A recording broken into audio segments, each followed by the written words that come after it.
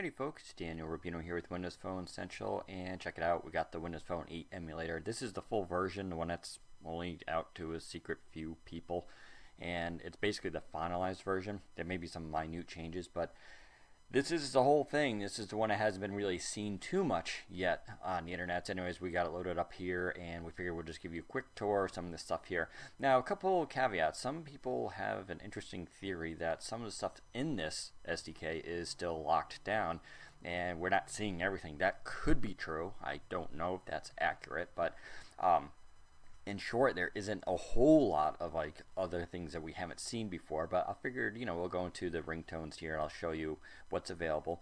Does look like there's custom messages here for sounds, although we'll see what the desktop client will allow later on. And you can see basic settings there, nothing too exciting. If we go down to themes, of course, we can see all the different colors. You've already seen these before, though. I believe there's about 20 of them. 1, 2, 3, 4. Yeah, so there's 20 colors there, including some brown ones, which is kind of interesting. In case if you're wondering any more backgrounds, no, dark light, that's it.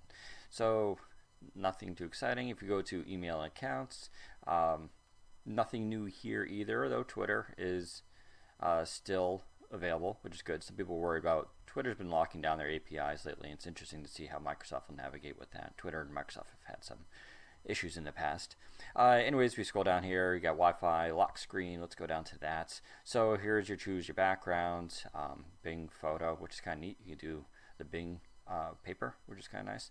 Of course, you have the show artist, notifications, choose an app to show the detailed status, non-calendar messaging, phone. So depending which one you want to highlight, that's kind of nice actually, right? So if you choose messaging, presumably on your start screen, it's going to show the entire message or a good chunk of it, which is kind of neat.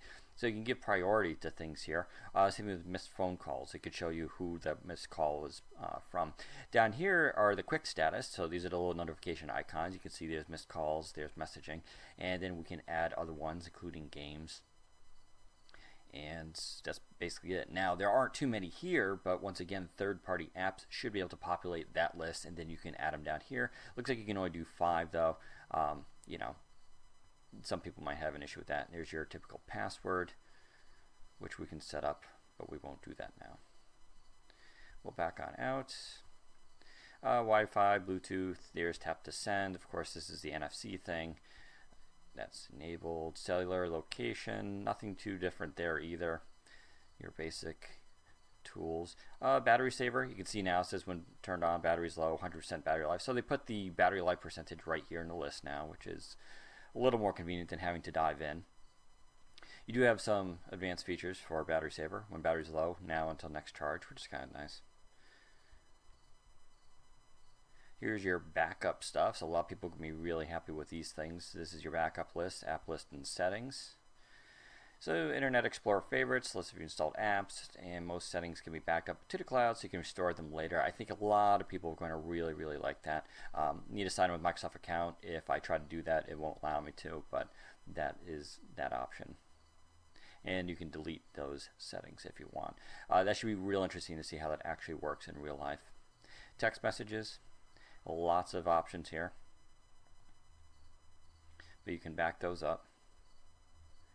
And of course, photos, you can upload your photos automatically, good quality. It goes over your regular phone, but the best quality, at least it can upload those now, but you will need to be over for Wi-Fi. So even if you have unlimited plans, same with video, good quality still needs Wi-Fi, and best quality definitely needs Wi-Fi too. So video uploading over your 3G network probably is not going to happen, but that's probably not a bad thing either due to those slow upload speeds. Go for phone storage, date, time, brightness, keyboard, kind of usual stuff here, nothing too radical. Oh, I guess I did skim over Kids Corner, right? So Kids Corner is kind of interesting. We've seen this before. See if I can find it again now. There it is. So this is a place where you can put on your phone, when kids turn on the device, basically they can swipe over to a special isolated area. you can set up apps, videos, music, and games that only they will have access to, so you can block everything else on your phone. So that's a really neat thing for parents. It's going to be pretty huge. I'm not going to go into now because it's kind of a pain to get out of in the emulator. Let's see. Not too many things here. You can see the store got the new logo here. That's the same logo that's found in Windows 8 Professional, or Windows 8, all of them, I should say, the desktop OS. You know, it looks the same right now, although, check it out, it says store, no more marketplace, so that's kind of cool. They finally do update that, obviously, although not too much of a surprise. We can go to Wallet. Wallet's kind of neat. Collect, store your coupons, credit cards, memberships, and more in one place. Link apps, and protect. We can get started. I haven't actually even checked this out yet, so let's see. I'll tap the plus sign to add a new card, credit or debit card, other. So check all these out. Look, Bank of America, Safeway, Delta Miles, AA. These are all already in their WP8 apps. That's quite cool. Blockbuster, although who uses that anymore? Still nice for the couple of you that have it. ClubCard, MS Library. Not even sure what MS Library is, although that's kind of interesting. Arca, First Tech. So that's kind of nice. In fact, I wonder if we do credit or debit. So we put in first 6 digits, yada yada. I wonder if I could add a credit card. I won't do it live here for obvious reasons. Let's see. Add deal info. Let's find deals. Let's see if this is actually working. Check it out. Local deals. Nirvana, Indian cuisine. I don't even know where this place is. I'm based in Redmond, Washington, apparently, so that's where it's pulling these deals from. But this is kind of neat, though. So this is how you're going to find local deals. So assume I'm in Redmond. I haven't updated my location in this emulator. You can see it pulls down all sorts of deals. This is kind of like a built-in Groupon, except, you know, a little bit more direct. Kind of nice, though. You can also add deals, which is kind of nice if you see one yourself. Nice little self-reporting. And that looks to be about it. We can do settings and pin. Wallet pin, blah, blah, blah. Learn more about Wallet. So that's going to be a great app, I think, for a lot of people, especially with the NFC stuff built in. You know, a lot of future proofing there. Scroll around here. You know, music and videos, once again, new on the outside. When you load it, it says music and videos, which is kind of nice.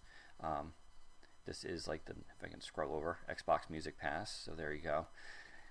Just going to replace the Zune Pass, obviously. I think it's just a name change. I don't think anything else will change. And then we can go to Xbox Music Store.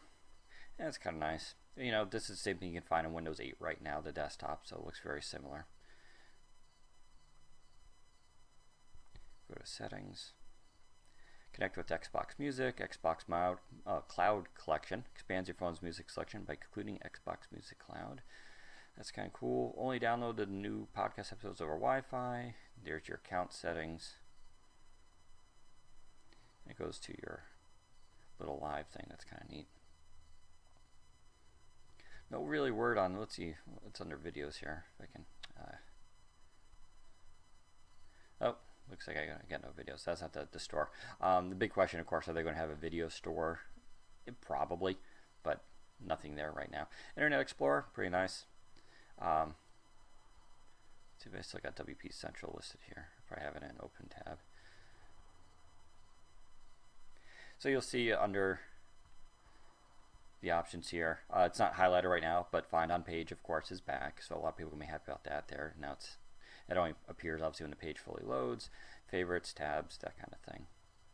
So nothing too crazy with this, but it works really well. In fact, we can click on it, see how fast this loads. And I'm getting little notifications on Twitter. Let's see, let's go back here. Anything else? Probably not. We can probably launch the camera. Cancel. So you have that. Of course, you have some of your lenses stuff here. Let's bring up the little list. So that's the new lenses icon. They actually changed that from the earlier emulator, which is kind of interesting. Flash settings, font, video, photo settings. So there's your Bing Vision. No more of the lenses are included. And that looks to be about it, to be honest. So if you're looking for some really crazy things, obviously not too exciting. We'll dig around more if we find some little hidden gems. We'll, you know, definitely let you guys know.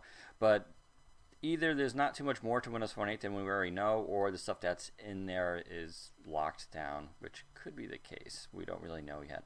So there you go. Head down to Windows Phone Central for more information, and we'll bring it to you. Take care, everybody.